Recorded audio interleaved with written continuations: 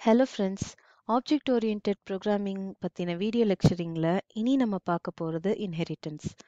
Inheritance அப்படிங்கிறது ஒரு விதமான கிளாஸ் ரிலேஷன்ஷிப்.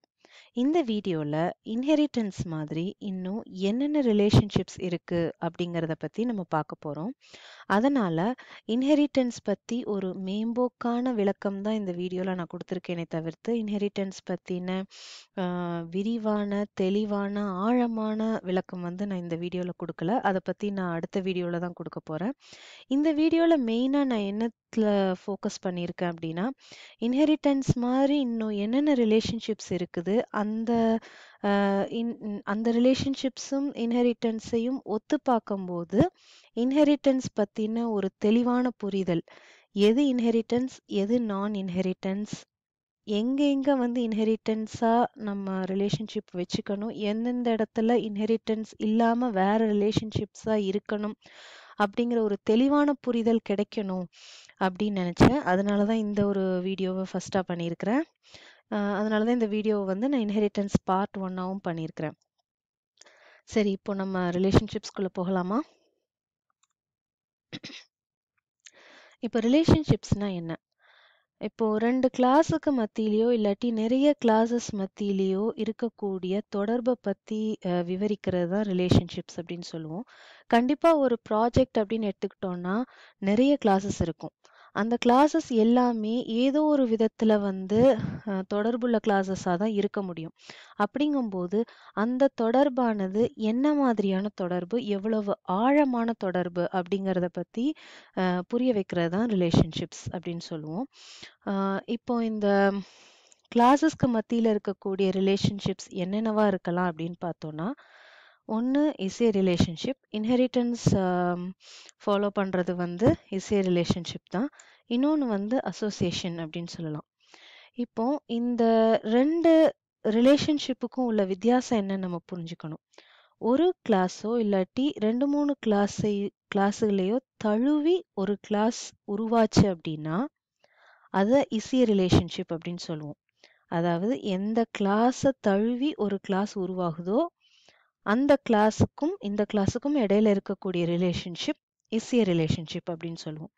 இப்போ ரெண்டு கிளாஸுக்கு இடையில தொடர்பு மட்டும்தான் இருக்கு, ஒன்ன தழுவி இன்னொன்னு உருவாகல அப்படின்னா அது அசோசியேஷன் அப்படிமோ. இப்போ இந்த அசோசியேஷன் ரிலேஷன்ஷிப் ரெண்டு வகைப்படும். ஒன்னு ஹேஸ் ஏ, அது திருப்பி அக்ரிகேஷன் காம்போசிஷன் அப்படின்னு ரெண்டா பிரியுது. இன்னொரு ரிலேஷன்ஷிப் யூசஸ் ஏ. யூசஸேங்கிறது ஒரு டிபெண்டன்ட் ரிலேஷன்ஷிப் மாதிரி. இது ஒரு ரிலேஷன்ஷிப்ஸும் என்ன அப்படிங்கிறத பத்தி நம்ம டீட்டெயில்டா பார்க்க போறோம்.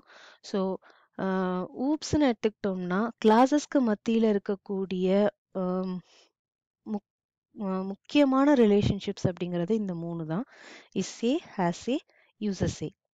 நான் ஏற்கனவே சொன்ன மாதிரி ஏன் நம்ம இந்த கிளாஸ் ரிலேஷன்ஷிப்ஸ் பத்தி தெரிஞ்சுக்கணும் அப்படின்னா, எல்லாத்துக்குமே தோணும், என்னடா நம்ம ஆப்ஜெக்ட் ஓரியன்டட் ப்ரோக்ராமிங்னு ஆரம்பிச்சோம், இது நேரம் வரைக்கும் ஆப்ஜெக்ட் ஓரியன்டட் ப்ரோக்ராமிங் பத்தின ஃபீச்சர்ஸை தான் பார்த்துட்டு இருந்தோம், இப்போ இன்ஹெரிட்டன்ஸை பத்தி டைரக்டா எக்ஸ்பிளைன் பண்ணாம எதுக்கு கிளாஸ் ரிலேஷன்ஷிப்ஸ் பத்தி பார்த்துட்டு அதுக்கப்புறம் நம்ம இன்ஹெரிட்டன்ஸை பத்தி தெளிவா தெரிஞ்சுக்கணும்னு நினைக்கிறோம் அப்படின்ட்டு டவுட் இருக்கலாம். இப்போ இந்த ரிலேஷன்ஷிப்ஸ் பத்தி தெளிவா படிக்கிறதுக்குன்னே ஒரு தனி சப்ஜெக்ட் இருக்குது, ஆப்ஜெக்ட் ஓரியன்டட் அனாலிசிஸ் அண்ட் டிசைன்னு. ஸோ அதுல இல்லாம எதுக்கு இங்க நம்ம தனியா எதுக்கு கவர் பண்ணணும் அப்படின்னு தோணலாம். என்ன காரணம் அப்படின்னா, நாளைக்கு நம்ம படிக்கிற இந்த கான்செப்ட்ஸ் ஃபீச்சர்ஸ் எல்லாத்தையுமே நாளைக்கு நம்மளா ஒரு ப்ராஜெக்ட் டிசைன் பண்ணும்போது நமக்கு எதை எதை எப்படி அப்ளை பண்ணணும்னு நமக்கு தெரியணும். அந்த லாஜிக்கல் திங்கிங்க்கு இந்த கிளாஸ் ரிலேஷன்ஷிப்ஸ் பத்தி தெரிஞ்சுக்க வேண்டியது ரொம்ப முக்கியம். ஏன்னா ஒரு ப்ராஜெக்ட்னு எடுக்கவும் நிறைய கிளாஸஸ் வரும்போது கண்டிப்பா அது அந்த கிளாஸஸ்க்கு மத்தியில இருக்கக்கூடிய தொடர்பானது எப்படி டிசைன், ஏன்னா நம்ம தான் நம்ம ப்ராஜெக்ட் டிசைன் பண்ண போறோம் அப்படிங்கும்போது ஒரு கிளாஸுக்கு மத்தியில இருக்கக்கூடிய ரிலேஷன்ஷிப் என்னவா இருக்கணுங்கிறதுல நமக்கு ஒரு தெளிவான பார்வை இருக்கணும். அந்த லாஜிக்கல் திங்கிங் நம்ம ப்ராஜெக்ட்ல இருக்கிறதுக்கு இந்த கிளாஸ் ரிலேஷன்ஷிப்ஸ் பத்தி கண்டிப்பா நம்ம தெரிஞ்சிருக்கணும். அடுத்தது எது எது இன்ஹெரிட்டன்ஸ் எது எது நான் இன்ஹெரிட்டன்ஸுங்கிறதும் நமக்கு தெளிவா தெரிஞ்சிருக்கணும். ஏன்னா, நான் படிக்கிற காலத்துல வந்து இப்போ 2 கிளாஸுக்கு இடையில தொடர்பு இருந்துச்சு அப்படின்னாலே, நான் ரொம்ப படிக்க ஆரம்பிச்ச காலகட்டத்துல ஆரம்ப காலகட்டத்துல வந்து, அத ஒரு இன்ஹெரிட்டன்ஸ் ரிலேஷன்ஷிப்பாவே தான் நான் வந்து அத மாடல் பண்ணி கோட் பண்ணியிருக்கேனே தவிர்த்து, எனக்கு அது தவிர வேற என்னென்ன ரிலேஷன்ஷிப்ஸ் இருக்கும், எது எது நான் இன்ஹெரிட்டன்ஸ் அப்படிங்கிறத வந்து அத பத்தின எனக்கு ஒரு அறிவு இருந்ததே கிடையாது. அதனால தான் இத வந்து நான் மெயினா வைக்கிறதுக்கான காரணமும் அதான். என்னென்ன ரிலேஷன்ஷிப்ஸ் இருக்கு அப்படிங்கிறத வந்து நம்ம தெரிஞ்சுக்கணும். ஏன்னா, நான் இன்ஹெரிட்டன்ஸா இருக்கக்கூடிய ரிலேஷன்ஷிப்ஸ, இன்ஹெரிட்டன்ஸ் ரிலேஷன்ஷிப்ஸா நம்ம வந்து மாடல் பண்ணிக்கும்போது, மெமரியில இருந்து, அந்த ஹோல் ப்ராஜெக்ட்ல இருந்து, அந்த ஒரு கிளாஸஸ் இன்வால்வ் ஆயிருக்கக்கூடிய ஒவ்வொரு கிளாஸஸினுடைய நேச்சர் முதற்கொண்டு, இயல்பு முதற்கொண்டு ரொம்ப பாதிக்கப்படும். தப்பா நம்ம டிசைன் பண்ணோம் அப்படின்னா. அதனால நமக்கு இன்ஹெரிட்டன்ஸ்னா என்ன? நான் இன்ஹெரிட்டன்ஸ்னா என்ன? அப்படிங்கிற தெளிவான பார்வை நமக்கு கண்டிப்பா வேணும். லாஜிக்கல் திங்கிங்கும் கண்டிப்பா நமக்கு ப்ராஜெக்ட் பொறுத்தளவுல வேணும். இந்த ரீசன்ஸ்க்காக தான் நான் அந்த கிளாஸ் ரிலேஷன்ஷிப்ஸ் அப்படிங்கிற இந்த வீடியோவே நான் பண்றேன். அடுத்தது இசை ரிலேஷன்ஷிப் அப்படின்னு எடுத்தோம்னா ஜென்ரலா எந்த ஒரு programming oops paste programming language எடுத்தீங்க அப்படின்னாலுமே மோஸ்டா அதுக்கு ஒரு கீவேர்ட் இருக்கும். இல்ல அப்படின்னா ஒரு ஒரு சிம்பல் இருக்கும் அதுக்கு. இப்போ ஜாவான்னு எடுத்துக்கிட்டோம்னா எக்ஸ்டென்ஸ் அப்படிங்கிற கீவேர்ட் யூஸ் பண்ணுவோம். C++ அப்படின்னு எடுத்துக்கிட்டோம்னா ஒரு கோலன் ஆப்ரேட்டர் யூஸ் பண்ணுவோம். ஸோ ஒரு எக்ஸ்பிளிசிட்டான ஒரு கீவேர்ட் இல்லைன்னா simple most of the object oriented லாங்குவேஜஸ்ல இருக்கும் இசை ரிலேஷன்ஷிப்க்கு. ஆனா ஹேசியேக்கோ யூசஸேக்கோ ஒரு கீவேர்டும் இருக்காது. அசச் உங்களுக்கு சின்டாக்ஸா எதுவும் இருக்காது.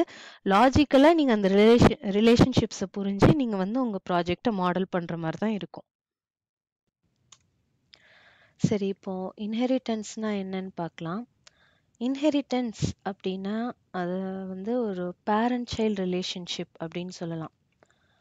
பேரண்ட் சைல்ட் அப்படின்னா இப்போ இந்த இந்த பிக்சர் எடுத்துப்போமே. இப்போ மனுஷ இனமானது குரங்கு இனத்திலிருந்து தான் உருவாகி வந்திருக்குன்னு சொல்லலாம். அதாவது குரங்கு இனம் வந்து நிறைய பரிணாம மாறுதல்களுக்கு உட்பட்டு மனுஷ இனமா உருவெடுத்திருக்கு அப்படின்னு சொல்லலாம். ஆஹ் குரங்கு இனத்துல இருந்து அப்படின்னா என்ன அர்த்தம்? குரங்கினுடைய சில இயல்புகளும் குணாதிசயங்களும் மனுஷ இனத்துக்கும் உண்டு. அதுதான் குரங்கு இனத்துல இருந்து மனுஷ இனம் உருவாயிருக்கு அப்படிங்கிறதுக்கு அர்த்தம் இல்லையா? ஸோ இன்ஹெரிட்டன்ஸ் அப்படின்னா பேரண்ட் சைல்ட் ரிலேஷன்ஷிப் அப்படின்னா child inherits the attributes and behaviors from the parent. இதே தான் நம்ம ஒரு கிளாஸ், அதாவது ஊப்ஸ்ல உள்ள கிளாஸ் அப்படிங்கிற ஒரு கான்செப்டுக்கும் நம்ம எடுத்துக்கிறோம். இங்க சைல்டு கிளாஸ் ஆனது ஒரு பேரண்ட் கிளாஸினுடைய எல்லாம் நிறைய பேரண்ட்ஸினுடைய ஆட்ரிபியூட்ஸையும் பிஹேவியர்ஸையும் தழுவி உருவாகிறது தான் பேரண்ட் சைல்டு ரிலேஷன்ஷிப் அப்படின்னு சொல்றோம். ஸோ நம்மளோட இந்த எக்ஸாம்பிளில் குரங்கு இனம் வந்து பேரண்ட் கிளாஸாக எடுத்துக்கலாம், மனுஷ இனத்தை வந்து சைல்டு கிளாஸாக எடுத்துக்கிறோம். அப்போது இந்த சைல்டானது எப்படிப்பட்டது? சைல்டானது பேரண்டினுடைய ஒரு டிஃப்ரெண்ட் வேர்ஷன், இன்னொரு வேர்ஷன் அப்படின்னு சொல்லலாம், இல்லைன்னா ஒரு டிஃப்ரெண்ட் வேர்ஷன் அப்படின்னு சொல்லலாம். டிஃப்ரெண்ட் வேர்ஷன்னா என்ன? டிஃப்ரெண்ட் வேர்ஷன்னா இப்போ அந்த குரங்கு இனத்தினுடைய இயல்புகள் அப்படியே மனுஷ இனத்துக்கு வந்திருக்கலாம், இல்ல அந்த இயல்புகளோட சேர்ந்து வேற இன்னும் சில இயல்புகளும் வந்திருக்கலாம். அதாவது இப்போ குரங்குக்கு ஒரு தலை, 2 கை, 2 கால் இருக்கிற மாதிரி மனுஷனுக்கும் ஒரு தலை, 2 கை, 2 கால் இருக்குது. ஸோ குரங்கினுடைய இந்த இயல்புகள், இந்த தன்மைகள் எல்லாமே மனுஷ இனத்துக்கும் வந்திருக்குது. அதன அடிஷனல் ஆட்ரிபியூட் அப்படின்னு பார்த்தோம்னா, குரங்குக்கு வந்து பகுத்தறிவு இருக்காது, மனுஷனுக்கு வந்து பகுத்தறிவு இருக்கலாம் இல்லையா? ஸோ இப்போ குரங்கு இனங்கிறத ஒரு பேரண்ட் கிளாஸாகவும் மனுஷ இனம் அப்படிங்கிறத ஒரு சைல்ட் கிளாஸாகவும் நம்ம மாடல் பண்ணும்போது எல்லா குரங்கினுடைய எல்லா விதமான இந்த விதமான தன்மைகள் எல்லாமும் மனுஷனுக்கு வந்து, அது போக பகுத்தறிவு அப்படிங்கிற ஒரு இன்னொரு இயல்பும் மனுஷனத்துக்கு இருக்குது. இதை தான் நம்ம டிஃப்ரெண்ட் வெர்ஷன் அப்படிங்கிறோம். இது இல்லாம வேற எப்படி இருக்கலாம் அப்படின்னு பார்த்தோம்னா, அந்த அஹ், குரங்கினுடைய தன்மைகள் இருக்கக்கூடிய மனுஷனுக்கு அந்த தன்மைகள் வேற விதமா இருக்கலாம். இப்போ நம்ம இந்த இந்த எக்ஸாம்பிள பார்த்தோம்னா, குரங்கினுடைய தலை அமைப்பு எப்படி இருக்கு? அது மாரி மனுஷனோட தலை அமைப்பு இருக்காது. கொஞ்சம் வித்தியாசமா இருக்கும்.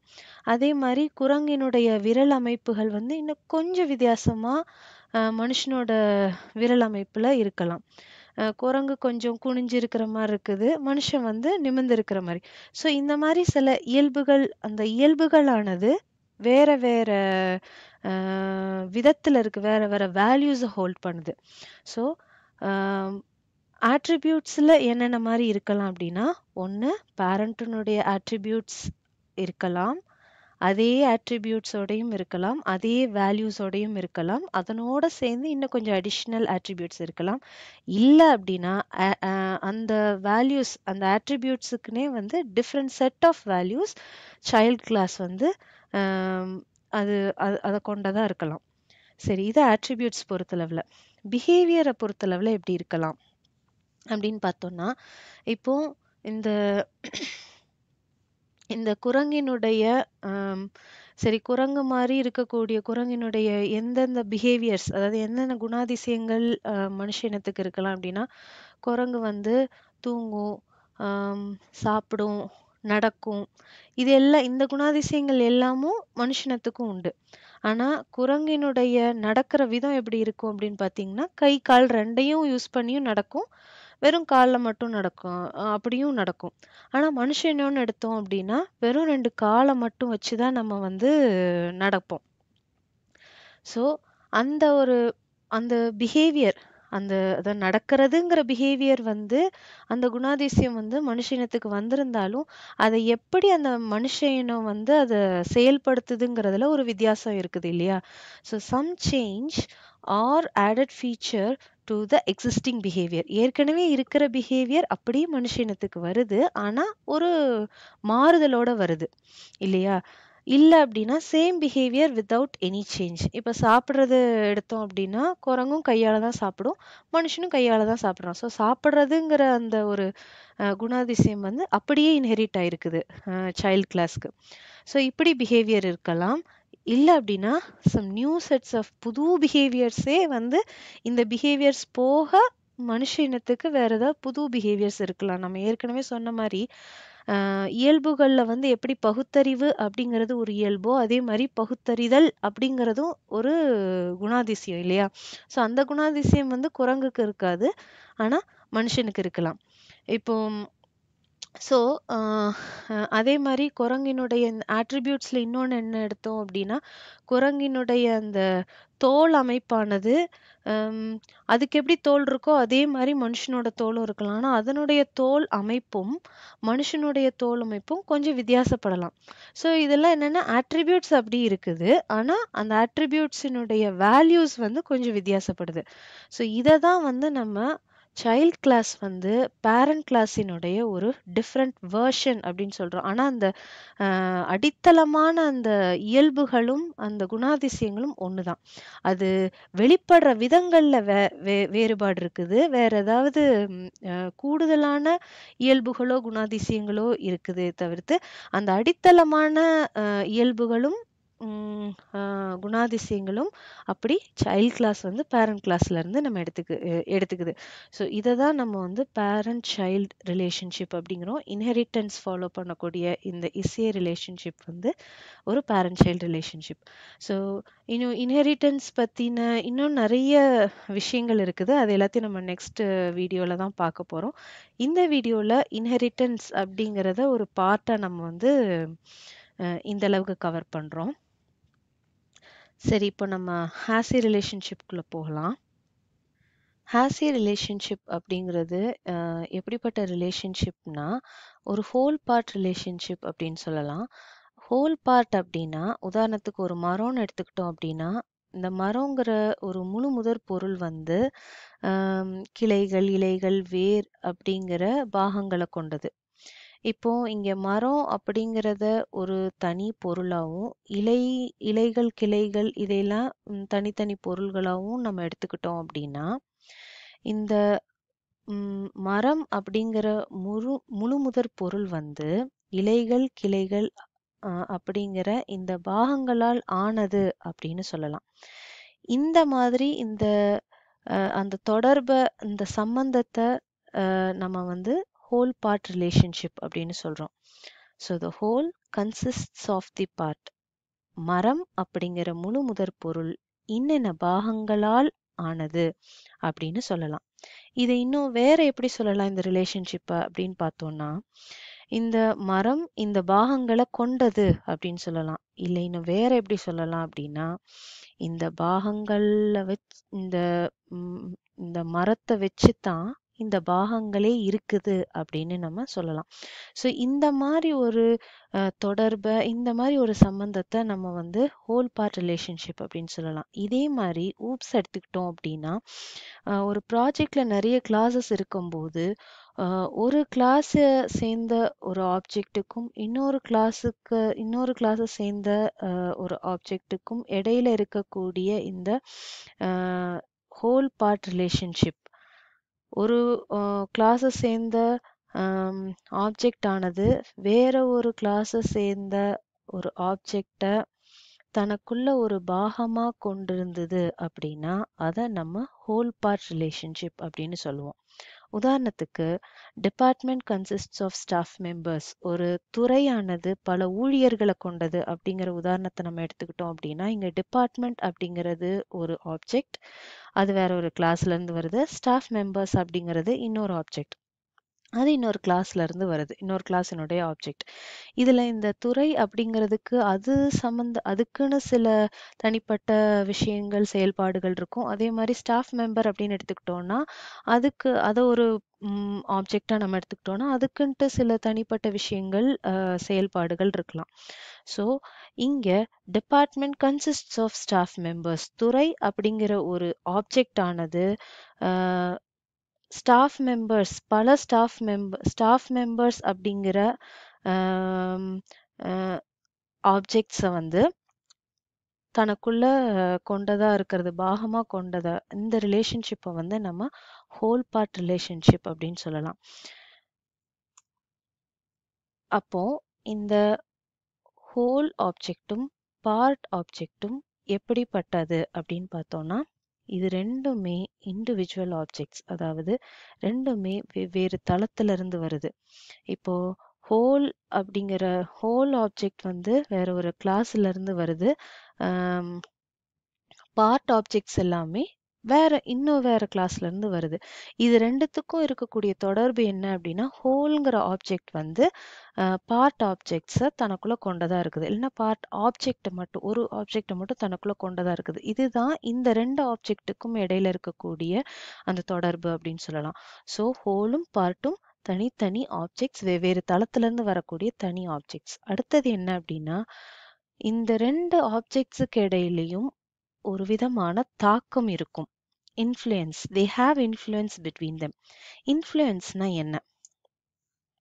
whole owns the part but not vice versa. அதாவது இப்ப நம்மளுடைய இந்த department consists of staff members, ஒரு துறையானது பல ஊழியர்களை கொண்டது அப்படிங்கிற உதாரணத்தை எடுத்துக்கிட்டோம் அப்படின்னாலுமே, இந்த டிபார்ட்மெண்ட் அப்படிங்கிறத வச்சுதான் இந்த ஸ்டாஃப் மெம்பர்ஸ் எல்லாருமே வேலை நியமனம் செய்யப்படுறாங்க இல்லையா? அதாவது ஒரு டிபார்ட்மெண்ட்ல என்னென்ன மாதிரி தேவைகள் இருக்கோ அதுக்கு ஏத்த மாதிரி ஸ்டாஃப் மெம்பர்ஸ் வந்து வேலை நியமனம் செய்யப்படுறாங்க. ஆனா சில குரூப் ஆஃப் ஸ்டாஃப் மெம்பர்ஸினுடைய திறன்களுக்கு ஏத்த மாதிரி ஒரு டிபார்ட்மெண்ட்டை ஃபார்ம் பண்ண மாட்டோம் இல்லையா? அப்படிங்கும்போது ஹோல் ஓன்ஸ் தி பார்ட், டிபார்ட்மெண்ட்டை வச்சுதான் ஸ்டாஃப் மெம்பர்ஸ் நம்ம நியமனம் பண்றோமே தவிர்த்து நாட் வைஸ் வர்சா, நேர்மாறா இருக்காது. அதாவது ஸ்டாஃப் மெம்பர்ஸினுடைய தகுதிகளை வச்சு நம்ம ஒரு டிபார்ட்மெண்ட்டை உருவாக்குறது கிடையாது. டிபார்ட்மெண்ட்டை வச்சு அதனுடைய தேவைக்கு ஏத்த மாதிரி தான் நம்ம ஸ்டாஃப் மெம்பர்ஸை நியமிக்கிறோம். மாறா ஸ்டாஃப் மெம்பர்ஸினுடைய திறன்களை வச்சு நம்ம ஒரு டிபார்ட்மெண்ட்டை உருவாக்குறது கிடையாது. ஸோ இங்க ஹோல் அப்படிங்கிறது அந்த பார்ட் மேல ஒரு இன்ஃப்ளூயன்ஸ் இருக்கு, ஒரு தாக்கம் இருக்கு. ஹோல் ஆப்ஜெக்ட் ஆனது பார்ட் ஆப்ஜெக்ட் மேல ஒரு விதமான தாக்கத்தை ஏற்படுத்துது. இந்த ஹோலை வச்சுதான் இந்த பார்ட். அதுதான் ஹோல் ஓன்ஸ் தி பார்ட் அப்படிங்கிற பாயிண்ட் எக்ஸ்பிளைன் பண்ணுது. ஸோ இங்கே ஹோல் அப்படிங்கிறது தான் ஓனர், தான் முதலாளி அப்படிங்கிற மாதிரி சொல்லலாம். பார்ட் அப்படிங்கிறது ஓன்ட், அதாவது உட்கொள்ளப்படுத்தப்பட்ட பொருள். ஓனர் உட்கொண்ட பொருள், பார்ட் ஹோல் வந்து உட்கொண்ட பொருள், பார்ட் அப்படிங்கிறது வந்து உட்கொள்ளப்பட்ட பொருள். இப்போ இங்கே கார்டினாலிட்டி அப்படின்னா நம்ம எக்ஸாம்பிளில் பார்த்தோம், department consists of staff members. அதாவது ஒரு துறையானது பல ஊழியர்களை கொண்டது அப்படிங்கிற நம்மளுடைய இந்த உதாரணத்தை எடுத்தோம் அப்படின்னா, டிபார்ட்மெண்ட் அப்படிங்கிறது ஒரு சிங்கிள் ஆப்ஜெக்ட், ஒரு ஆப்ஜெக்ட். இங்கே ஸ்டாஃப் மெம்பர்ஸ் அப்படிங்கிறது அந்த அந்த கிளாஸை சேர்ந்த பல ஆப்ஜெக்ட்ஸ். ஒரு ஸ்டாஃப் மெம்பர் அப்படின்னா ஸ்டாஃப் மெம்பர் அப்படின்னு சொல்லுவாங்க. என்ன சொல்லியிருக்கு? Department consists of staff members, அதாவது ஒன்றுக்கும் மேற்பட்ட ஊழியர்கள். ஒரே ஒரு ஊழியர் அப்படின்னா ஒன்று. இங்க ஒரு துறையானது பல ஊழியர்களை கொண்டது, அப்போ 1:many. ஸோ இந்த மாதிரி ரெண்டு ஆப்ஜெக்ட்டுக்கு இடையில இருக்கக்கூடிய இந்த ஹோல் பார்ட் ரிலேஷன்ஷிப் என்ன மாதிரி இருக்கலாம் அப்படின்னா 1:1, 1:many, many-to-1, இல்லைன்னா many-to-many. ஒன்றுக்கு ஒன்று, ஒன்றுக்கு பல, பல பல இதுக்கு ஒன்று, பல பல ஆப்ஜெக்ட்ஸுக்கு பல ஆப்ஜெக்ட்ஸ் அப்படிங்கிற அந்த தொடர்பு நிலையில இருக்கலாம், அந்த சம்பந்தம் இருக்கலாம். ஸோ இதை தான் நம்ம கார்டினாலிட்டி அப்படிங்கிறோம். சரி, இப்போ நம்ம ஹாஸி ரிலேஷன்ஷிப் பற்றி நமக்கு ஒரு நல்ல ஐடியா கிடைச்சிருக்கலாம். இப்போ இந்த ஹாஸி ரிலேஷன்ஷிப் வந்து ரெண்டு வகைப்படும். என்னன்னு பார்த்தோம், அக்ரிகேஷன், காம்போசிஷன். அக்ரிகேஷன் அப்படிங்கிறது என்ன அப்படின்னா, இந்த அசோசியேஷன் நம்ம பார்த்தோம்ல, இந்த ஹாஸி ரிலேஷன்ஷிப்பே ஒரு வீக்காக இருந்ததுன்னா அது வந்து அக்ரிகேஷன். ரொம்ப ஸ்ட்ராங் ஹாஸி ரிலேஷன்ஷிப் அப்படின்னா அது வந்து காம்போசிஷன் அப்படிங்கலாம். இந்த ஹோல் பார்ட் ரிலேஷன்ஷிப்பே ரொம்ப வீரியமானது அப்படின்னா அந்த வீரியமான நிலையில இருக்கக்கூடிய ரிலேஷன்ஷிப்பை வந்து நம்ம காம்போசிஷன் அப்படிமோ. ஏதோ பேருக்கு இருக்கிற மாதிரி இருந்துச்சு அப்படின்னா அந்த மாதிரி இருக்கக்கூடிய ஹாஸி ரிலேஷன்ஷிப்பை நம்ம அக்ரிகேஷன் அப்படிமோ. சரி, முதல்ல நம்ம காம்போசிஷன் பற்றி பார்க்கலாம். கம்போசிஷன்ங்கிறது நம்ம ஏற்கனவே சொன்ன மாதிரி strong type of association, ஹாஸி relationship. Strong type of ஹாஸி relationship அப்படின்னு எடுத்துக்கிட்டோன்னா, உதாரணத்துக்கு கார் ஆஸ் அன் என்ஜின் அப்படிங்கிற எக்ஸாம்பிள் எடுத்துக்கலாம். கார் ஒரு என்ஜினை கொண்டது அப்படிங்கிறது அதனுடைய அர்த்தம். இங்கே கார் அப்படிங்கிறது மூலாதார பொருள், என்ஜின் அப்படிங்கிறது பாகப்பொருள். காரினுடைய பாகப்பொருள் வந்து என்ஜின். இப்போ நம்ம இந்த என்ஜின் அப்படிங்கிற இந்த ஆப்ஜெக்ட் எடுத்துக்கிட்டோம், பொருள் எடுத்துக்கிட்டோம் அப்படின்னா அது தனியாக அந்த என்ஜின் அப்படின்னு வச்சுக்கிட்டோன்னா அதனால ஏதாவது பயன் உண்டா அப்படின்னு பார்த்தா கண்டிப்பாக கிடையாது. ஒரு காரில் என்ஜின் இருக்கும்போது தான் அந்த என்ஜினுக்கான ஒரு செயல்பாடு எல்லாமே நடக்கும். இப்போ சப்போஸ் கார் வந்து எரிஞ்சு போயிடுது, காரில் அந்த என்ஜின் இருக்கும்போது கார் எரிஞ்சு போயிடுது, இல்லாட்டி கார் காணாமல் போயிடுது அப்படின்னா இந்த என்ஜின் மட்டும் அங்கே இருக்குமான்னு பார்த்தா கண்டிப்பாக இருக்காது. என்ஜினும் சேர்ந்து தான் காணாமல் போகும், இல்லைன்னா எரிஞ்சு போகும். அப்போ இந்த மூலாதார பொருள் வந்து இல்லாமல் போச்சு அப்படின்னா என்னுடைய பாகப்பொருளும் இல்லாமல் போகும். So the part cannot exist without the whole. செயல்பாடு ரீதியாக பார்த்தாலும் சரி, அதனுடைய லைஃப் டைம் ரீதியாக பார்த்தாலும் சரி, அந்த மூலாதார பொருள் இருந்தால் மட்டும்தான் என்னுடைய பாகப்பொருள் இருக்கும். இப்போ என்னுடைய மூலாதார பொருள் கார் எடுத்துக்கிட்டேன் அப்படின்னா என்ஜின் இல்லாம அதனால செயல்பட முடியுமா அப்படின்னு பார்த்தா கண்டிப்பா முடியாது. காருங்கிறது வெறும் பொம்மை மாதிரி தான் இருக்கும், அது ஓடாது, என்ஜின் இல்லாம ஓடாது. அப்போ கார் அப்படிங்கிறது என்ஜின் இல்லாம அதுக்கு ஒரு அர்த்தம் இல்லை. The whole is meaningless without the part. அப்போ இங்க கார்ங்கிற மூலாதார பொருளுக்கும் என்ஜின் அப்படிங்கிற பாகப்பொருளுக்கும் இடையில இருக்கக்கூடிய அந்த ஹோல் பார்ட் ரிலேஷன்ஷிப் ஆனது எவ்வளோ ஆழமானது அப்படின்னு பார்த்தோம்னா ஒன்று இல்லாமல் இன்னொன்று இல்லை இல்லாட்டி ஒண்ணு இல்லாம இன்னொன்னு மட்டும் இருந்து அந்த இதனால ஒரு பயனுமே இல்ல அப்படிங்கலாம். இந்த அளவுக்கு ஒரு ஆழமான இந்த தொடர்பு, இந்த பந்தத்த வந்து நம்ம காம்போசிஷன் அப்படின்னு சொல்றோம். இப்ப நம்ம எக்ஸாம்பிளுக்கு வருவோம். நம்ம இது நாள் வரைக்கும் எல்லா ஃபீச்சர்ஸ்லயும் ஃபேன் அப்படிங்கிற கிளாஸ் எடுத்து நம்ம பார்த்துட்டு வரோம். இப்ப இதுல ஃபேன் அப்படிங்கிறது ஃபேன் ஹாஸ் அ மோட்டார். இதுல ஃபேன் அப்படிங்கிறது வந்து மூலாதார பொருள், மோட்டார் அப்படிங்கிறது வந்து பாகப்பொருள். அப்ப ஃபேன் அப்படிங்கிறது ஒரு மோட்டாரை கொண்டது அப்படிங்கிறது தான் இந்த ரிலேஷன்ஷிப். அதுக்கு நம்ம ஃபேன் கிளாஸை பார்ப்போம். அதுக்கு முன்னாடி நம்ம வந்து இந்த ஃபேன் கிளாஸினுடைய டிக்ளரேஷனுக்கு போவோம். இப்போ நம்ம ஏற்கனவே பார்த்திருந்த ஃபேன் கிளாஸ் வந்து எப்படி அப்படின்னா, ஒரு ஒரு ஸ்டேஜ் பை ஸ்டேஜாக நம்ம வந்ததுனால ஸ்டார்டிங்ல இருந்து போகும்போது சும்மா நம்ம டிசைன் பண்ண ஆரம்பிக்கலாமே அப்படின்னு ஆரம்பிச்சம்போது நம்மளுடைய ஃபேன் கிளாஸ் எப்படி இருந்தது அப்படின்னா, அதில் plate information, motor information, regulator, இந்த மாதிரி ஆட்ரிபியூட்ஸ், இந்த மாதிரி ஃபங்க்ஷனாலிட்டிஸ்லாம் இருந்தது. இப்போ நம்ம இன்ஹெரிட்டன்ஸுக்குன்னு வரும்போது கிளாஸ் ரிலேஷன்ஷிப்ஸ்ங்கிறத நம்ம பார்க்கும்போது நம்ம ஃபேன் கிளாஸை நம்ம திருப்பி ரீமாடல் பண்ணுறோம், ரீடிசைன் பண்ணுறோம். எப்படி அப்படின்னா, இங்கே motor information, motor design. Motor information அப்படிங்கிறது ஒரு ஆட்ரிபியூட், மோட்டார் டிசைன் அப்படிங்கிறது வந்து மோட்டார் இன்ஃபர்மேஷன்ங்கிறது ஒரு ஆட்ரிபியூட், மோட்டார் டிசைன் அப்படிங்கிறது வந்து ஒரு ஃபங்க்ஷனாலிட்டி. இது வந்து மோட்டார் அப்படிங்கிற ஒரு ஆப்ஜெக்டை சேர்ந்தது. அதனால இப்போ இது ரெண்டையும் எடுத்துட்டு நம்ம மோட்டார் அப்படிங்கிற ஒரு கிளாஸ் ஃபார்ம் பண்ணியிருக்கோம். அதே மாதிரி பிளேட் இன்ஃபர்மேஷன், பிளேட் டிசைன் எடுத்துட்டு நம்ம பிளேட் அப்படிங்கிற கிளாஸை டிசைன் பண்ணிக்கிறோம். அப்போ நம்ம ஃபேன் கிளாஸினுடைய டிக்ளரேஷன் எப்படி மாறும் அப்படின்னா, பிளேட் இன்ஃபர்மேஷன், மோட்டார் இன்ஃபர்மேஷன்ங்கிற ஆட்ரிபியூட்ஸ் போயிடும், பிளேட் டிசைன், மோட்டார் டிசைன்கிற ஃபங்க்ஷனாலிட்டிஸ் போயிடும். அதுக்கு மாறா நம்ம ஃபேன் கிளாஸ்ல மோட்டார் அப்படிங்கிற கிளாஸ்ல இருந்து எம் அப்படிங்கிற ஒரு ஆப்ஜெக்டை ஃபேன் கிளாஸ்க்குள்ள ஒரு ஆட்ரிபியூட்டா நம்ம கிரியேட் பண்ணிப்போம். ஆட்ரிபியூட்டா கிரியேட் ஆச்சுன்னா என்ன அர்த்தம்? இந்த எம் அப்படிங்கிற இந்த ஆப்ஜெக்ட் ரெகுலேட்டர், ஸ்விட்ச் அப்படிங்கிற ஆட்ரிபியூட்ஸ் மாதிரி எம் அப்படிங்கிறதும் ஒரு ஆட்ரிபியூட். இப்போ நம்ம ஃபேன் அப்படிங்கிற கிளாஸுக்கு ஒரு ஆப்ஜெக்ட் கிரியேட் பண்ணுறோம் அப்படின்னா என்ன ஆகும்? மெமரியில் போய் இந்த ரெகுலேட்டருக்கு ஒரு மெமரி அலோகேட் ஆகும், ஸ்விட்சுக்கு மெமரி அலோகேட் ஆகும், ஹீப்பில் போய் ரெகுலேட்டர் ஸ்விட்சுக்கு மெமரி அலோகேட் ஆகிற மாதிரி இந்த ஆப்ஜெக்ட் எம்மும் கிரியேட் ஆகும்.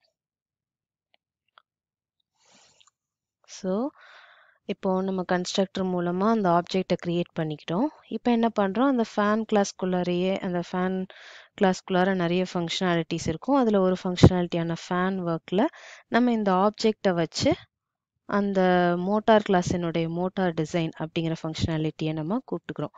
ஸோ நம்மளுடைய பட அமைப்பில் மெமரியில் வந்து என்ன நடக்குது அப்படின்னா, ஃபேன் கிளாஸ் கிரியேட் ஆகும்போது ஸ்விட்ச் அப்படிங்கிறதுக்கு மெமரி அலோகேட் ஆகும், அந்த ஆட்ரிபியூட்டுக்கு ரெகுலேட்டர் அப்படிங்கிறதுக்கு மெமரி அலோகேட் ஆகும், அப்புறம் மோட்டார் ஆப்ஜெக்ட்டுக்கு எம் அப்படிங்கிற ஒரு மோட்டார் கிளாஸுக்கு எம் அப்படிங்கிற ஒரு ஆப்ஜெக்டும் இந்த ஃபேன் ஆப்ஜெக்ட்குள்ளார எஃப் ஆப்ஜெக்ட்குள்ளார கிரியேட் ஆகும்.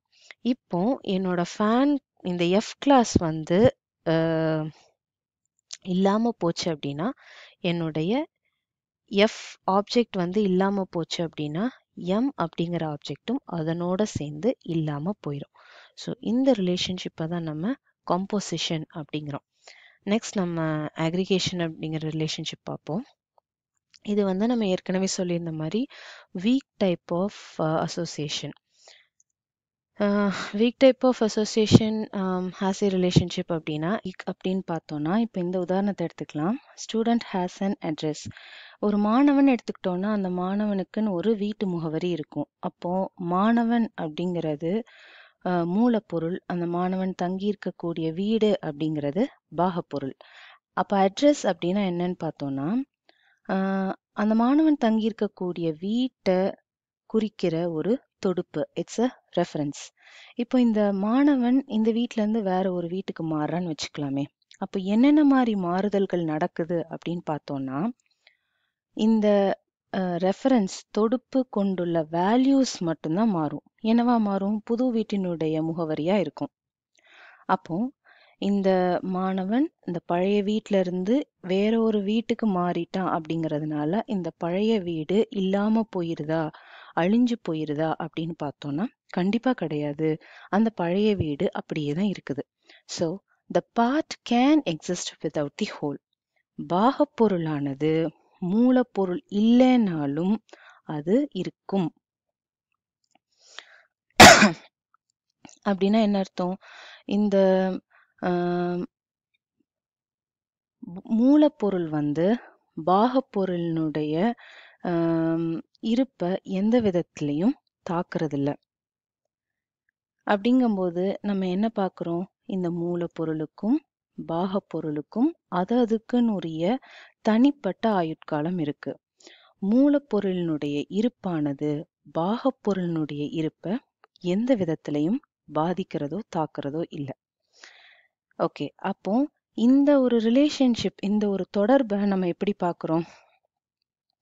அந்த மூலப்பொருளும் பாகப்பொருளும் சம்பந்தப்பட்டிருக்குதே தவிர ஒண்ணு இல்லை அப்படின்னா இன்னொன்னு இல்லாம போயிருமா அப்படின்னு பார்த்தா கண்டிப்பா கிடையாது. அப்போ இந்த ஒரு தொடர்பானது ஒரு பலவீனமான நிலையில இருக்குது.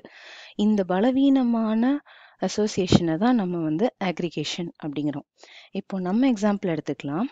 அதாவது ஃபேன் எக்ஸாம்பிள நம்ம ஃபுல்லா பார்த்துட்டு வரோம். Showroom has a fan.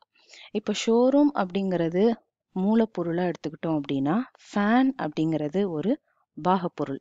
இப்போ இந்த மூலப்பொருள் ஷோரூம் வந்து இல்லாம போயிருது அப்படின்னா அந்த நம்மளுடைய ஃபேன் பொருள் ஆப்ஜெக்ட் ஆனது அப்படியே அழிஞ்சு போயிரும், இல்லாட்டி இல்லாம போயிருமா அப்படின்னு பார்த்தா கண்டிப்பா கிடையாது.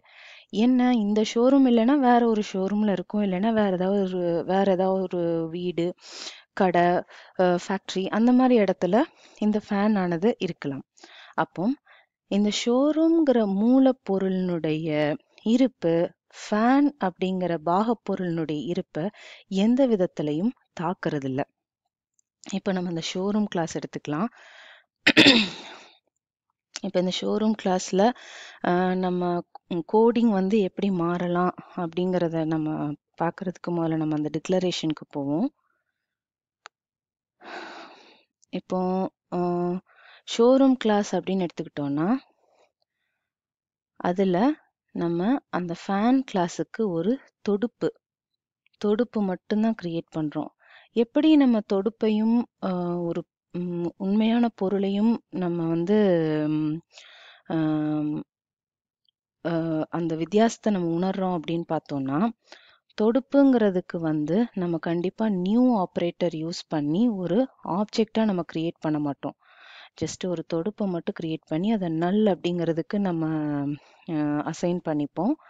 ஸோ ஒரு தேவை கோடிங்ல வரும்போது இந்த இதுக்கு ஒரு ஆப்ஜெக்டை வந்து நம்ம அசைன் பண்ணிப்போம். ஸோ அசைன் பண்ணிக்கும் போது என்ன ஆகும் அப்படின்னா அந்த தொடுப்பு அந்த நேரத்துல அந்த ஆப்ஜெக்டை பாயிண்ட் பண்ணிட்டு இருக்கும், குறிச்சுக்கிட்டு இருக்கும்.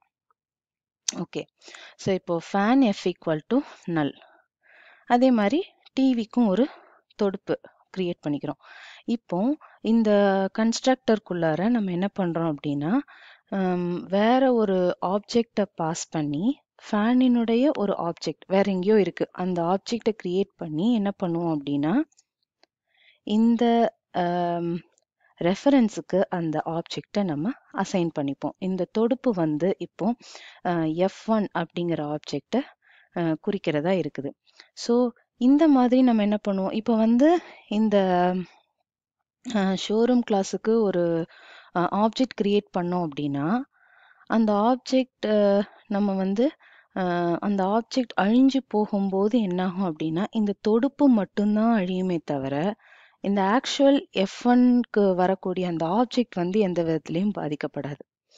ஸோ இதுதான் கம்போசிஷன் அக்ரிகேஷன் இது ரெண்டுத்துக்கும் உள்ள பெரிய வித்தியாசம். கம்போசிஷன் அப்படிங்கும்போது அந்த கிளாஸ்லயே வந்து அது ஒரு ஆட்ரிபியூட்டா அந்த ஆப்ஜெக்ட் இருக்கும். ஆனா இங்க வந்து அக்ரிகேஷன்ல அந்த வேற ஒரு கிளாஸை சேர்ந்த ஆப்ஜெக்டும் இந்த ஆப்ஜெக்டும் எந்த விதத்துல தொடர்பு அப்படின்னா ஜஸ்ட் ஒரு தொடுப்பு மட்டும்தான் இருக்குமே தவிர அந்த வேற ஒரு ஆப்ஜெக்டாவே இதுக்குள்ளார இருக்காது. அதனால இந்த மூலப்பொருள் அழிஞ்சு போகுது, இல்லாட்டி அந்த மூலப்பொருளுக்கு ஏதாவது ஒரு மாறுதல் ஏற்படும் போது அந்த பாகப்பொருள் எந்த விதத்திலையும் பாதிக்கப்படாது. ஸோ இப்போ நம்ம பார்த்தோம், எஃப் அப்படிங்கிறது வந்து அந்த மூலப்பொருள், இந்த பாகப்பொருள், அதாவது ஃபேனினுடைய வேற ஒரு ஆப்ஜெக்ட் இருக்கு அப்படின்னா, எஃப்ங்கிற ஒரு ஆப்ஜெக்ட் இருக்குன்னா அதுக்குள்ள ஒரு தொடுப்பு.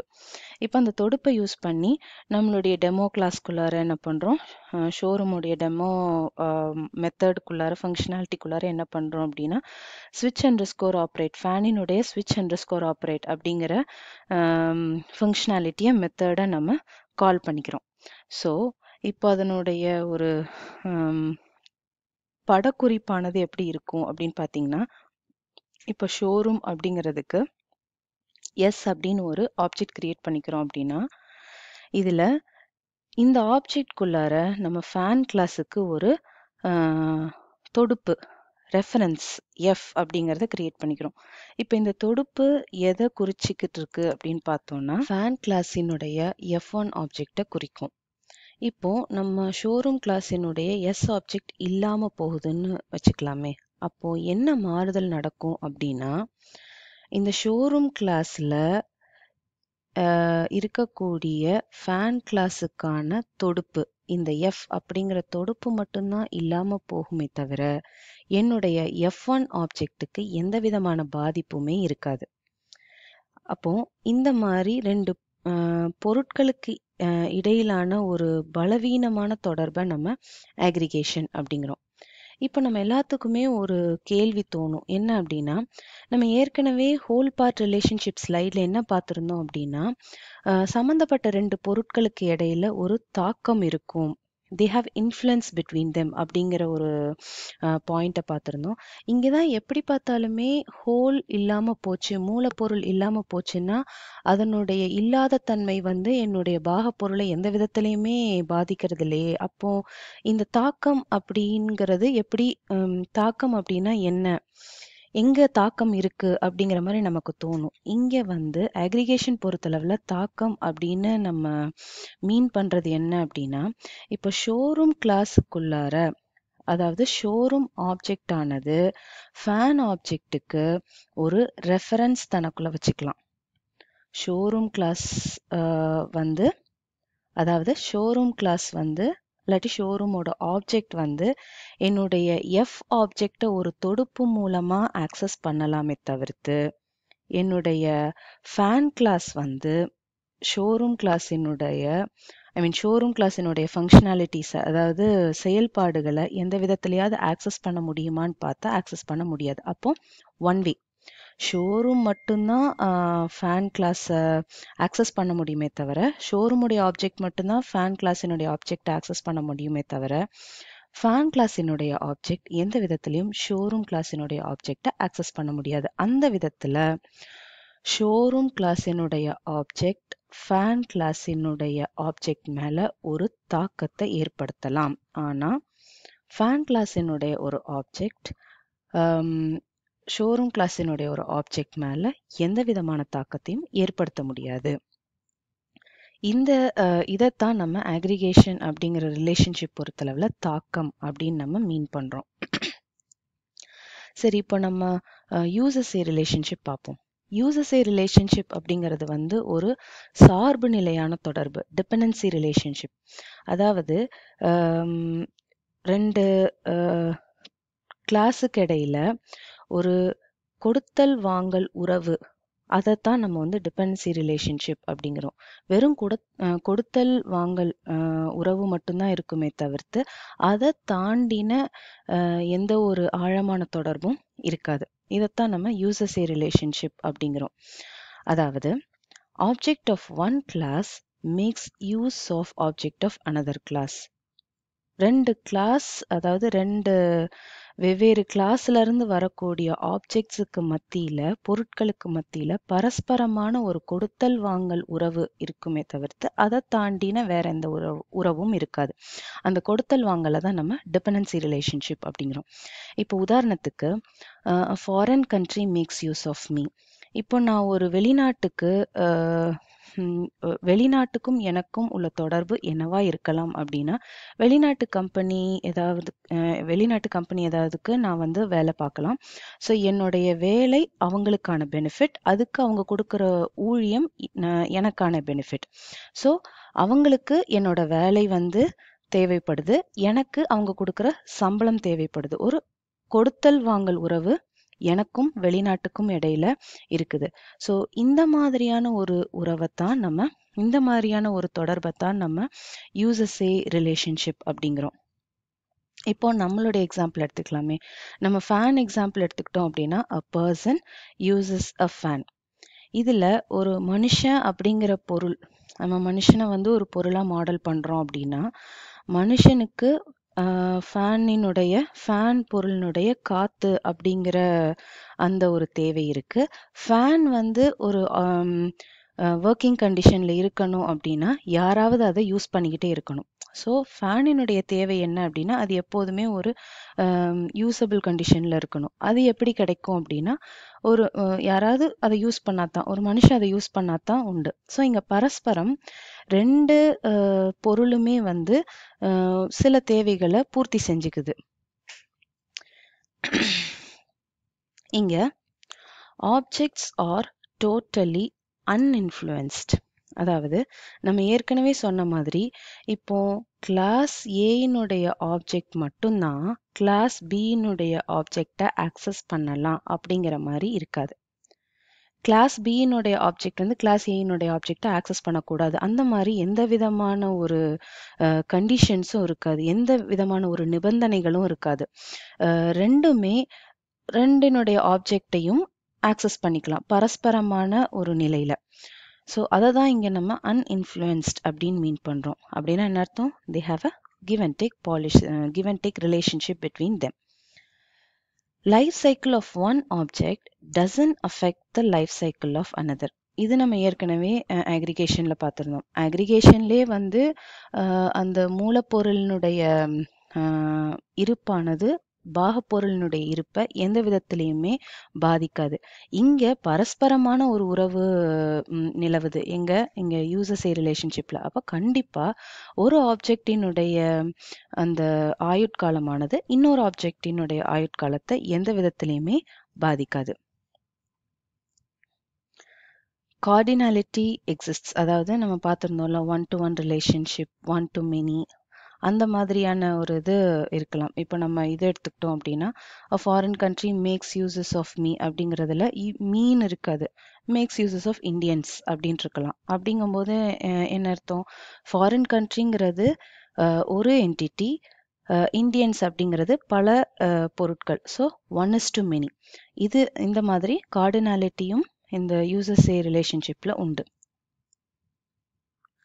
இப்போ நம்மளுடைய ஃபேன் எக்ஸாம்பிளை பார்க்கலாம். A person uses a fan. Person அப்படிங்கிற ஆப்ஜெக்ட்டுக்கும் ஃபேன் அப்படிங்கிற ஆப்ஜெக்ட்டுக்கும் இடையில இருக்கக்கூடிய அந்த சார்பு நிலையான தொடர்புங்கிறது எப்படி இருக்கும், எப்படி இருக்கலாம் அப்படிங்கிற ஒரு வியூவை இப்போ நம்ம இங்க தெளிவா பார்க்கலாம். சார்பு நிலையான தொடர்பு அப்படின்னா என்ன நம்ம மீன் பண்றோம் அப்படின்னா, ரெண்டு பொருளும் ரெண்டு ஆப்ஜெக்ட்ஸும் பரஸ்பரம் கருத்துக்களை பரிமாறிக்கலாம். அதாவது both of the objects can send and receive messages. இல்ல அப்படின்னா ரெண்டு ஆப்ஜெக்ட்ஸும் தங்களுடைய தேவைக்கேற்ப மற்றொரு ஆப்ஜெக்ட்ட இருந்து தேவையான விஷயங்களை உபயோகிச்சுக்கிறது. இதைத்தான் நம்ம வந்து சார்பு நிலையான தொடர்பு அப்படின்னு நம்ம சொல்றோம். சரி, இப்போ நம்ம கிளாஸ் பர்சன், கிளாஸ் ஃபேன் எடுத்துக்கிட்டோம்னா, அந்த ரெண்டு கிளாஸஸும் எப்படி இருக்கலாம் அப்படின்னா, கிளாஸ் பர்சனுக்குள்ளார அதுக்குன்னு சில செயல்பாடுகள் இருக்கு, கிளாஸ் ஃபேனுக்குள்ளார அதுக்குன்னுடைய சில ஃபங்க்ஷனாலிட்டிஸ் இருக்குது. இப்போ இந்த சார்பு நிலையை உணர்த்தக்கூடிய ஃபங்க்ஷனாலிட்டி எப்படி இருக்கலாம் அப்படின்னா, பர்சன் கிளாஸ்ல use gadgets of fan space F under score R. அதாவது இப்போ ஒரு மனுஷன் எடுத்துக்கிட்டோம்னா, அந்த மனுஷன் என்னென்ன மாதிரி உபகரணங்கள் யூஸ் பண்ணலாம். ஒரு மனுஷன் வந்து ஃபேன் யூஸ் பண்ணலாம், டிவி யூஸ் பண்ணலாம், லைட் யூஸ் பண்ணலாம். அப்போ அந்த ஃபேன், டிவி, லைட் இது எல்லாத்தையுமே வந்து இந்த யூஸ் அண்டர் ஸ்கோர் கேஜெட்ஸ் அப்படிங்கிற ஃபங்க்ஷனாலிட்டிக்குள்ளார நம்ம ஆர்குமெண்ட்டை பாஸ் பண்ணிக்கிறோம். அந்த ஸோ அந்த ஆப்ஜெக்ட் வந்து பாஸ் ஆன் ஆகுது. இப்போ fan F under score R, இந்த எஃப் அண்டர் ஸ்கோர் ஆருங்கிற துடுப்புல வந்து ஒரு ஆப்ஜெக்ட் பாஸ் ஆன் ஆகுது. இப்போ அந்த ஆப்ஜெக்ட் வந்து லோக்கல் ரெஃபரன்ஸ் எஃப்க்கு அசைன் ஆகி, இப்போ நம்ம என்ன செய்வோம் அப்படின்னா F dot fan under score work அப்படின்ட்டு நம்ம fan under score work, fan under score work ஃபங்க்ஷனாலிட்டியை நம்ம ஆக்சஸ் பண்ணலாம். ஸோ இது பர்சன் ஒரு பர்சன்கிற ஆப்ஜெக்ட் வழியா இருக்கக்கூடிய ஃபேனினிடமிருந்து இருக்கக்கூடிய தேவையா இருக்கலாம். இப்போ ஃபேன் கிளாஸ்ல எப்படி இருக்கலாம் அப்படின்னு பார்த்தா யூஸ்ட் பை. இப்போ ஃபேன் எடுத்துக்கிட்டோம் அப்படின்னா மனுஷங்க யூஸ் பண்ணலாம், இண்டஸ்ட்ரியில யூஸ் பண்ணலாம். இந்த மாதிரி ஃபேன் வெவ்வேறு இடங்கள்ல வெவ்வேறு இடங்கள்ல வெவ்வேறு விதத்துல யூஸ் பண்ணப்படுது.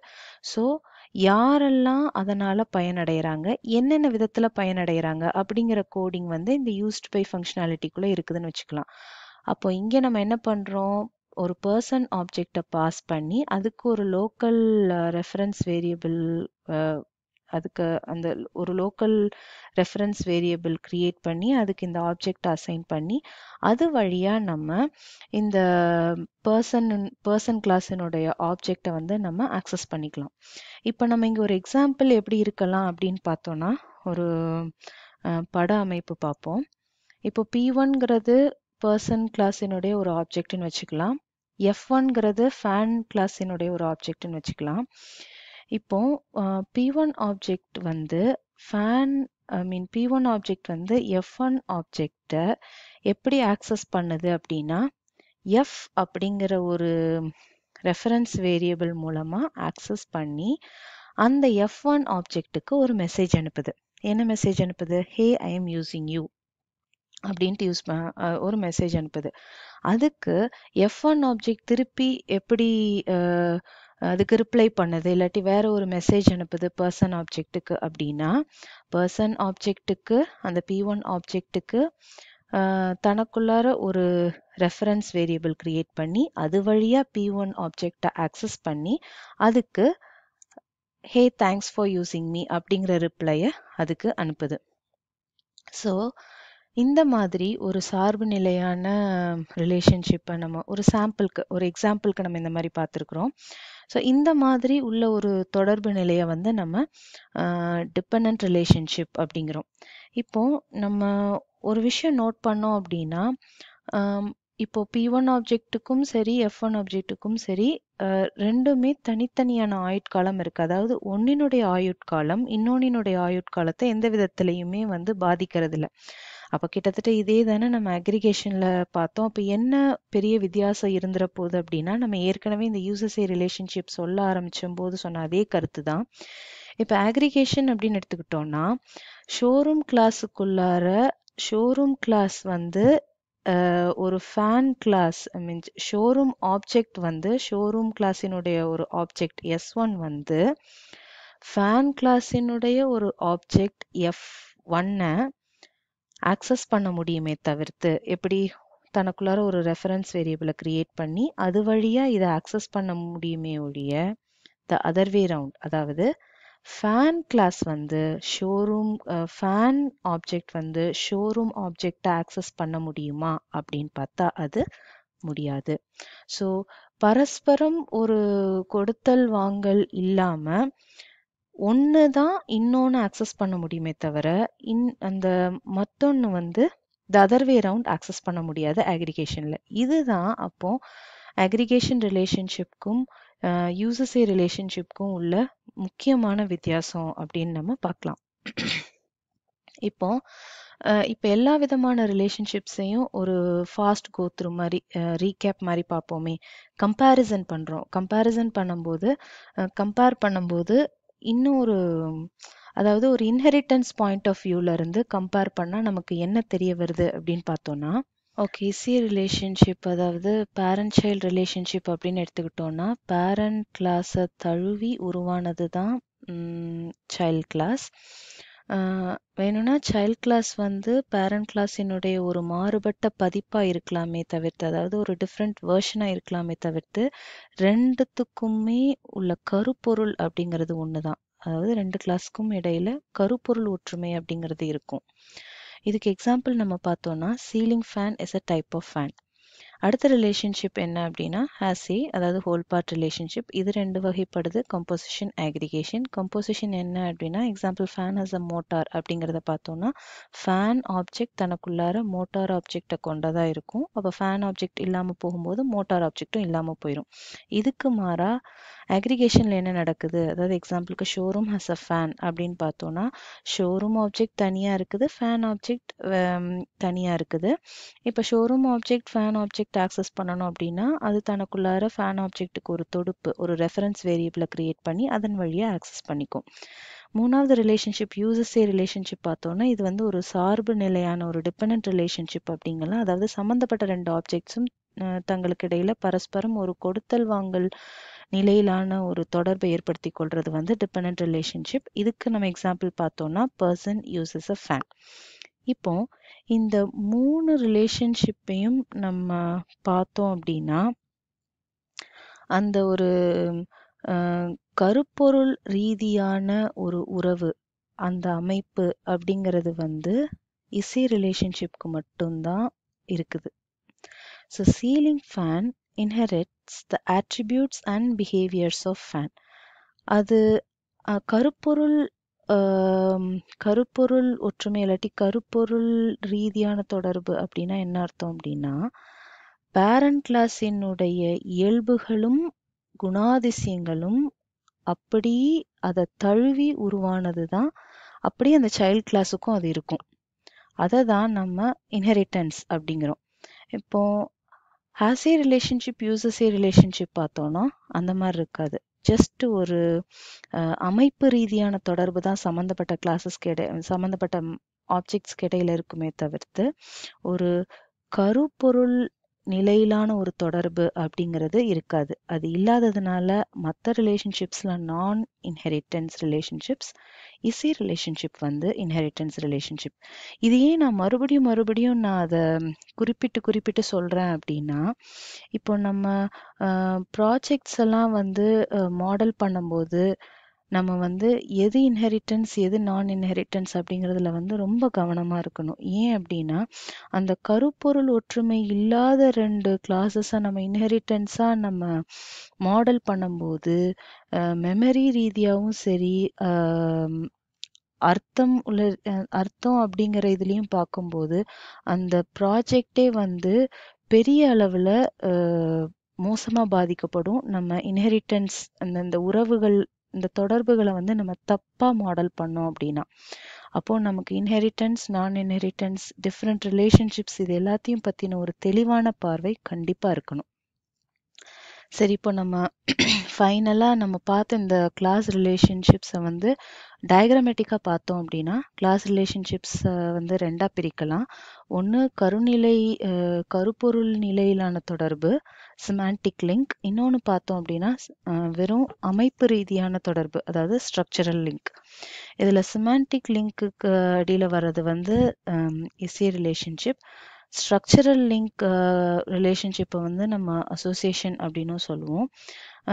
அகெயின் இப்போ அசோசியேஷன் ரெண்டு வகைப்படுது. ஒன்று வந்து என்ன அப்படின்னா ஓனர்ஷிப், நான் ஓனர்ஷிப். இன்னொன்று வந்து நான் ஓனர்ஷிப். ஓனர்ஷிப் அப்படிங்கிறது என்ன அப்படின்னா நான் ஏற்கனவே சொன்ன மாதிரி இந்த ஹோல் ஓன்ஸ் தி பார்ட். அந்த மூலப்பொருள் அப்படிங்கிறது பாகப்பொருள் மேலே ஒரு தாக்கத்தை ஏற்படுத்தும். மாறா பாகப்பொருள் வந்து மூலப்பொருள் மேல எந்த விதமான ஆதிக்கத்தையும் செலுத்த முடியாது. இதுதான் உங்களுக்கு ஓனர்ஷிப் அப்படிங்கிறது. நான் ஓனர்ஷிப் அப்படிங்கிறது வந்து ஆதிக்கம் அதெல்லாம் எதுவுமே இருக்காது. ஜஸ்ட் என்ன அப்படின்னா வெறும் கொடுத்தல் வாங்கல். உனக்கு என்ன தேவையோ அதை நான் கொடுக்குறேன், மாறா அதுக்கு பதில் எனக்கு என்ன தேவையோ அதை நீ கொடு அப்படின்ற ரெண்டு ஆப்ஜெக்ட்ஸுக்கு இடையில உள்ள பரஸ்பரம் ஒப்பந்தம் ரீதியான ஒரு தொடர்பை தான் நம்ம நான் ஓனர்ஷிப் பேஸ்டுன்னு சொல்றோம். அதுல ஓனர்ஷிப் அடியில வர்றது வந்து ஹாஸ் ஏ ரிலேஷன்ஷிப், நான் ஓனர்ஷிப் அடியில வர்றது வந்து யூசஸ் ஏ ரிலேஷன்ஷிப். இப்போ has a relationship, okay, is a relationship வந்து ஒரு parent child relationship. has a relationship வந்து whole part relationship. uses a வந்து give and take relationship மாதிரி. இன்ஹெரிட்டன்ஸ் அப்படிங்கிறது வந்து ஒரு is a relationship. has a relationship மறுபடியும் ரெண்டு வகைப்படுது. அக்ரிகேஷன் ஒரு has a relationship, composition இன்னொரு has a relationship. அதில் அக்ரிகேஷன் அப்படிங்கிறது ஒரு week state of whole part relationship. Composition அப்படிங்கிறது strong whole part relationship அப்படிங்கலாம். So இப்போ ஆப்ஜெக்ட் ஓரியன்ட் ப்ரோக்ராமிங்கில் இருக்கக்கூடிய எல்லா விதமான ரிலேஷன்ஷிப்ஸையும் நீங்கள் வந்து பார்த்தீங்க அப்படின்னா மோஸ்ட்டாக இந்த 3 ரிலேஷன்ஷிப்ஸ் ஒட்டினதாக தான் இருக்கும். இந்த 3 ரிலேஷன்ஷிப்ஸில் ஏதாவது ஒரு ரிலேஷன்ஷிப் கடியில் வர மாதிரி தான் இருக்கும். இப்போ இந்த கிளாஸ் ரிலேஷன்ஷிப்ஸ் பற்றி, ஜென்ரலாகவே ரிலேஷன்ஷிப்ஸ் பற்றி படிக்கிறதுக்கும் தெளிவாக ஆழமாக படிக்கிறதுக்கும் ஆராயறதுக்கும் வேற ஒரு தனி சப்ஜெக்டே இருக்குது, like object orient analysis and design அப்படின்னு. அதில் கிளாஸ் டயக்ராம்ஸ், ஆப்ஜெக்ட் டயக்ராம்ஸ், இப்போ நான் சொன்ன எல்லா விதமான இந்த கிளாஸ் ரிலேஷன்ஷிப்ஸ், ஒரு ரிலேஷன்ஷிப்ஸ்க்கும் டிஃப்ரெண்ட் சிம்பிள்ஸ், அந்த மாதிரி ஒரு ப்ராஜெக்ட்னு எடுத்துக்கிட்டோம் அப்படின்னா எப்படி எப்படி ஸ்டெப் 1லேருந்து ஸ்டெப் லாஸ்ட் வரைக்கும் போகலாம் அப்படிங்கிறத தெளிவாக எக்ஸ்பிளைன் பண்ணக்கூடிய ஒரு சப்ஜெக்ட் அது.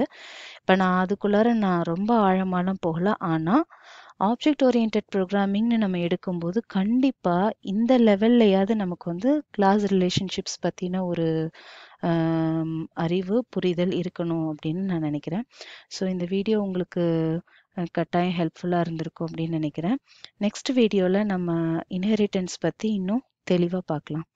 தேங்க்ஸ் ஃப்ரெண்ட்ஸ் ஃபார் வாட்சிங் மை வீடியோ.